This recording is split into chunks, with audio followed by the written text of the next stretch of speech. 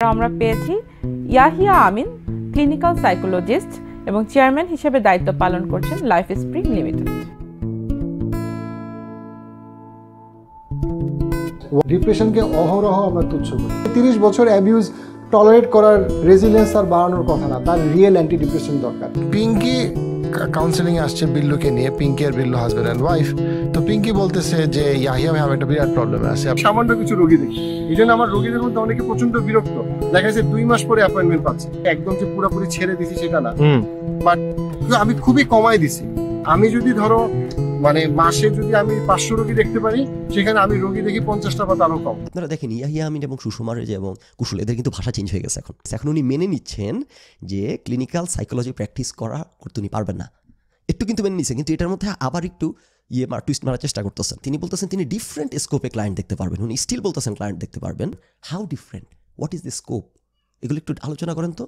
Sushma Reza defend করতেছে। আমাদের একজন ডাক্তারকে নিয়েও এই সন্দেহের বিন্দুমাত্র সুযোগ নেই, কারণ আমরা প্রত্যেকে দেশের আইন অনুযায়ী রেজিস্টার্ড। এখন কিন্তু আর বলতেছে না যে অভিযোগগুলো ফখরুল ইসলাম করছে এগুলো মিথ্যা। এখন বলতেছে যে অভিযোগ সত্য, কিন্তু দেশের বিএমডিসি আইন অনুযায়ী রেজিস্টার্ড।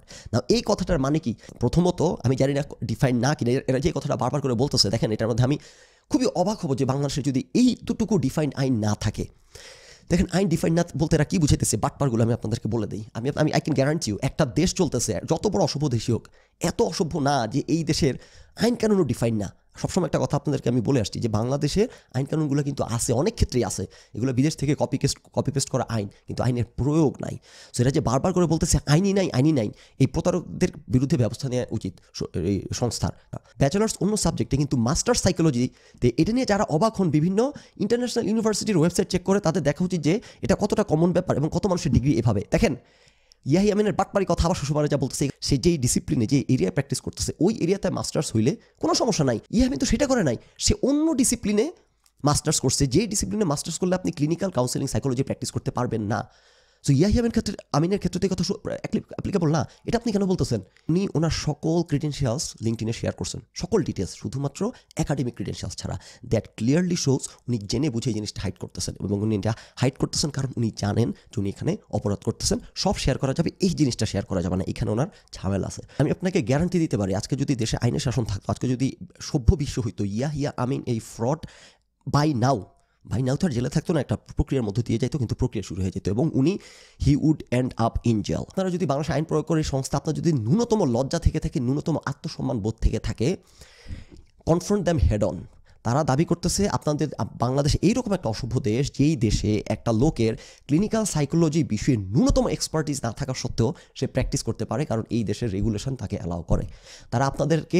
তারাই ব্লেম আপনাদের উপর চাপাই দিচ্ছে, তারা এই সীমাবদ্ধতা আপনাদের উপর চাপাই দিচ্ছে। আমি জানি বাংলাদেশের আইন এটা অ্যালাউ করে না, আমি জানি কোনো পৃথিবীর সবচেয়ে অসভ্যতম দেশের আইনও এটা অ্যালাউ করে না যে একটা মানুষ নিয়ে ডিল করবেন, একটা রোগী নিয়ে ডিল করবেন, এই বিষয়ে আপনার কোনো ক্রেডেনশিয়ালস নাই। রিমোর্সলেস অপরাধীগুলো সব। আমি রাগে খুবই ফেটে পড়তেছি এই কারণে যে এইরকম একটা প্রতারক, দিবালোকের মতো সত্য প্রতারকের কিছুই হচ্ছে না, কিছু হবে না।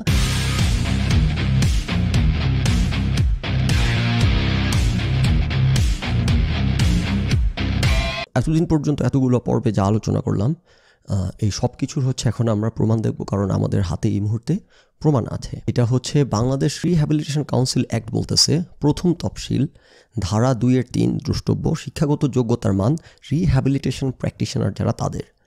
তা আমরা কথা বলতেছি হচ্ছে ক্লিনিক্যাল এবং কাউন্সেলিং সাইকোলজিস্টদেরকে নিয়ে, যেটা ইয়াহিয়া আমিন ক্লিনিক্যাল এবং কাউন্সেলিং সাইকোলজি প্র্যাকটিস করে আসতেছিলেন, এবং এই সংশ্লিষ্ট বিষয়ে ওনার কোনো ধরনের ক্রেডেনশিয়ালস নাই, জিরো ক্রেডেনশিয়ালস। আমি এতদিন ধরে দাবি করছি কি জিরো ক্রেডেনশিয়ালস।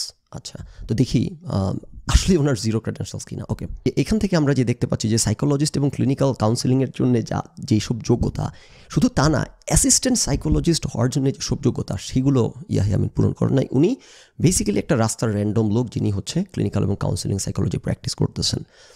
তো আমি এটাকে আমার অডিয়েন্সের জন্য একটু ডাউন করে নিয়ে আসছি, কারণ আমি জানি still there will be people যারা হচ্ছে যে বুঝতে পারবে না কনভিনিয়েন্টলি এবং হচ্ছে উইলফুলি।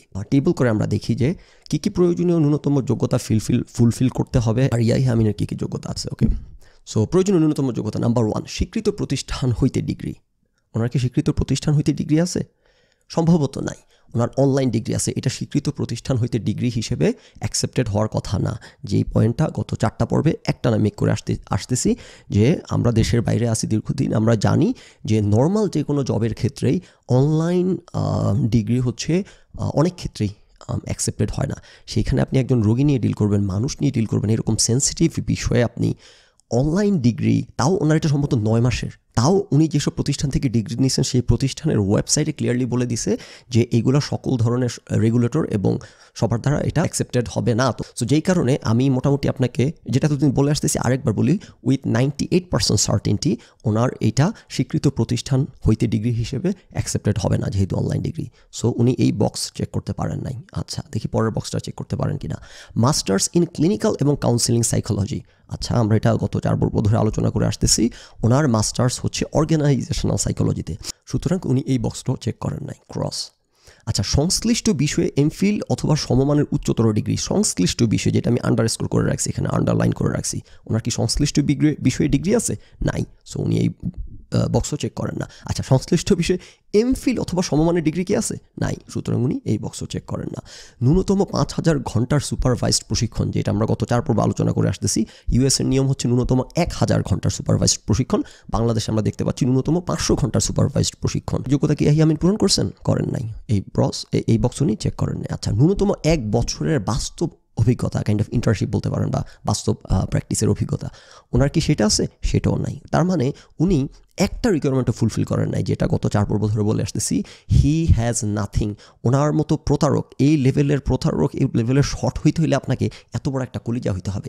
ওনার যদি মিনিমাম অনার্স সাইকোলজিতে থাকতো, তারপরও ওনাকে এই সবগুলো রিকোয়ারমেন্ট ফুলফিল করতে হইতো। সেইখানে এই লোকের অনার্সও নাই। উনি একজন অত্যন্ত দুঃসাহসী প্রতারক এবং অত্যন্ত রিমোর্সলেস প্রতারক। বাংলাদেশের যারা প্রফেশনাল সাইকোলজিস্ট, যাদের এই সকল যোগ্যতা ফুলফিল করছেন, ওনারাও 2-3 হাজার টাকার বেশি ফি নেন না, যারা জীবন ভর ক্রিডেন্সিয়ালসের পেছনে যোগ্যতা অর্জন করছেন, ট্রু রিয়েল এক্সপার্টস।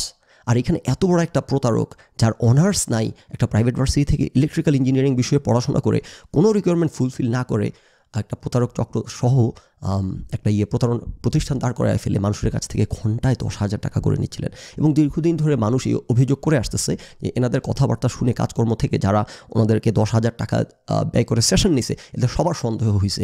এদেরকে তো কথাবার্তা এক্সপার্টের মতো মনে হয় না। অনেকে আমাকে রিচ আউট করে জানাচ্ছেন যে সবাই হতাশ হয়েছেন খুব, যে এদেরকে এক্সপার্টের মতো মনে হয় না, নর্মাল র্যান্ডম মানুষের মতো কথাবার্তা বলে। কিন্তু কারো সন্দেহ হয় না, কারণ সব কিছুরে হাইড করে রাখছিল। এবং এদের কারণে বাংলাদেশে কী পরিমাণ মানুষ ভিকটিম হয়েছে, যারা আমার কাছে রিচ আউট করতেছে। গতকালকে যেরকম বললাম, একজন expert clinical psychologist, counselling psychologist, professional, real true professional, এদের মতো ভাওতাবাজ না, সেই ভদ্রলোকের রিক্রুটমেন্ট বাতিল হয়েছে ইয়াহিয়া আমিনের কারণে। ভদ্রলোকের রিক্রুটমেন্ট অনেকটাই কনফার্ম হয়ে গেছিল বাংলাদেশ সেনাবাহিনীর একটা প্রজেক্টে।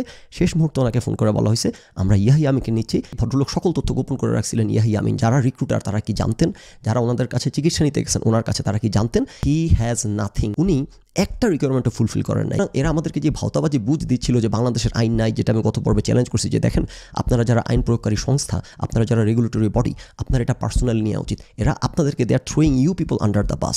তারা প্রতারণা করতেছে এবং সেই প্রতারণার জাস্টিফিকেশন যে কতভাবে দাঁড় করাইছে এবং শেষ পর্যন্ত কী পরিমাণ এদের বুকের পাটা এরা বাংলাদেশের regulatory বডিরে they through under the bus, তাদের উপর দোষ চাপাই দিছে। এখানে একটা যেটা আলোচনা করছি যে একটা অপরাধ করা এক জিনিস, আরেকটা হইতেছে আপনি ডেলিভারেটলি অপরাধ করতেছেন কিনা। এবং ক্রিমিনাল অফেন্সের ক্ষেত্রে আরেকটা ব্যাপার হচ্ছে যে আপনি অপরাধ জেনে বুঝে করেন কি না করেন ডাজেন্ট ম্যাটার। আপনি অপরাধ করছেন, আপনি যদি বলেন যে আমি আইন জানতাম না, দ্যাটস নট এ ডিফেন্স। তো আপনি বললেন যে ও খুনের শাস্তি কি মৃত্যুদণ্ড, সর আমার জানা ছিল না, এটা ডিফেন্স হিসেবে কাজ করবে না। আপনাকে যেই শাস্তি প্রাপ্য সেই শাস্তি দেওয়া হবে। এবং ক্রিমিনাল অফেন্সের ক্ষেত্রে যেটা বাংলা ভাষায় এভাবে বলে যে ফৌজদারি অপরাধ কখনো তামাদি হয় না। এটার মানে হচ্ছে আপনি যদি আজকে থেকে 30 বছর আগে কোনো ফৌজদারি অপরাধ করে থাকেন, 30 বছর পর ধরা খান, 30 বছর পর আপনার শাস্তি হবে। আপনি ডেলিভারেটলি অপরাধ করতেছিলেন, জেনে বুঝে প্রতারণা করতেছিলেন, সো এটা শাস্তির মাত্রা আরো হাই। শাস্তিটা কি হবে আমরা একটু বলে ফেলি, তারপর ইয়াসুল এবং সুষমা রেজার কি শাস্তি হবে সেইখানে আসতেছি। In most countries ইম্পারসোনেটিং a medical professional is a serious offence because it can pose significant risks to public health and safety.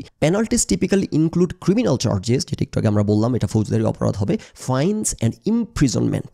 Imprisonment, জেলে যাইতে হবে। ইয়াহিয়া আমিন জেলে যাবেন 100% নিশ্চিত, এবং উনি শুধু জেলে যাবেন, মিনিমাম শাস্তি পাবেন না, উনি সম্ভবত ম্যাক্সিমামের দিকে পাবেন, যেহেতু অ্যাগেন উনি জেনে বুঝে ডেলিভারেটলি প্রতারণা করছেন। এবং সেই দেখেন একটা কথা সেরকম কি জানি বলে, টেম্পারিং উইথ এভিডেন্স।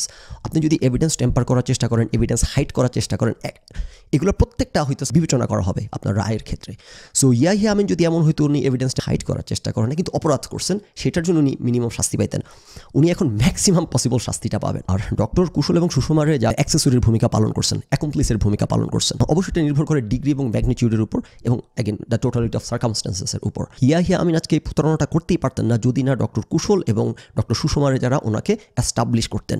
এই সাইনবোর্ডের কারণে, এই ব্যানারের কারণেই কিন্তু মানুষ প্রতারিত আরও বেশি হয়েছে। কিন্তু সেটা প্রমাণ করে না যে তারা জেনে বুঝে অ্যাক্সেসরির ভূমিকা পালন করতেছেন। তারা বলতেই পারতেন যে ও আচ্ছা, ইয়াহিয়া আমিন যে প্রতারণা করতেছে এটা আমাদের জানা ছিল না, ওর যে কোনো ডিগ্রি নেই এটা আমাদের জানা ছিল না। সো সেটা বললেও কিন্তু ওনারা আদালতে পার পাইতেন। এখন ওনারা সেটাও পার পাবেন না, কারণ ওনারা যে জানেন না ব্যাপারটা তা না, ওনারা জানেন, ওনারা জেনে বুঝে ইয়াহিয়া আমিনকে ডিফেন্ড করছেন, জেনে বুঝে মানুষকে বিভ্রান্ত করছেন, ওনারা ইয়াহিয়া আমিনের প্রতারণা এস্টাবলিশ করতে অ্যাক্টিভ রোল প্লে করছেন। সুষমা রেজা ক্লিয়ারলি পোস্ট করে বলছেন যে বাংলাদেশের আইন নাকি অ্যালাউ করে। নাম্বার 2 হচ্ছে ডক্টর কুশল একজন ক্লিনিক্যাল সাইকোলজিস্ট। সো উনি উনি সাইকোলজি প্র্যাকটিস করতেছেন, সুতরাং উনি আইন জানতে বাধ্য। তো আপনি যদি আইন জানতে বাধ্য হন, তারপর আপনি যদি একে এস্টাবলিশ করেন, তার মানে আপনি ক্লিয়ারলি জেনে বুঝে সজ্ঞানে এই লোককে এস্টাবলিশ করছেন আপনি অ্যাক্সেসরিজের অপরাধে। এখন এনাদের 3 জনেরই জেলে যাইতে হবে যদি বাংলাদেশে কোনো আইন থেকে থাকে, এবং পুরো লাইফ স্প্রিং হচ্ছে এরকম প্রতারক দিয়ে ভর্তি। বিয়ে করে তারপর কিছুদিন ব্যাংকে চাকরি করে এখন সাইকোলজিস্ট, ক্লিনিক্যাল সাইকোলজিস্ট হয়ে বসে আছে। এই লাইফ স্প্রিং পুরা প্রতারক চক্র, এবং এরা ইন্ডিভিজুয়ালি তো আছে, ইয়াহিয়া আমিন, কুশল, সুষমা রেজা, এবং পুরা লাইফ স্প্রিং প্রতিষ্ঠান